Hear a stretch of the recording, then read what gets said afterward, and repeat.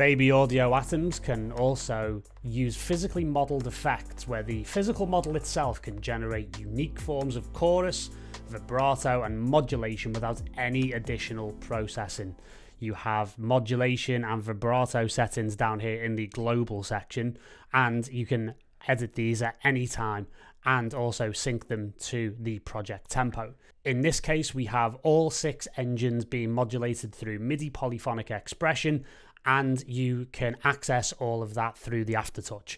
And you'll be able to hear the internal reverb and other aspects as we play this preset.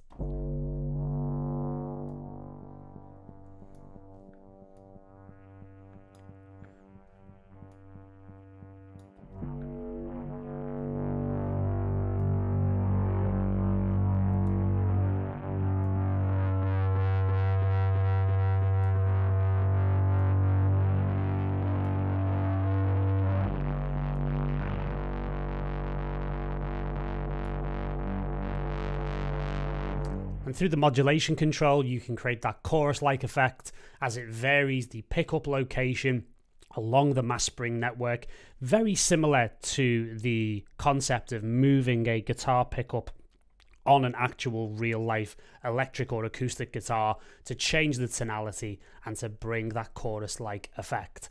You've also got movement in terms of the depth and speed of the bowing back and forth, so you can almost imagine it in your mind as a violin bow over this string, over this spring network, and it really does bring the physical model to life.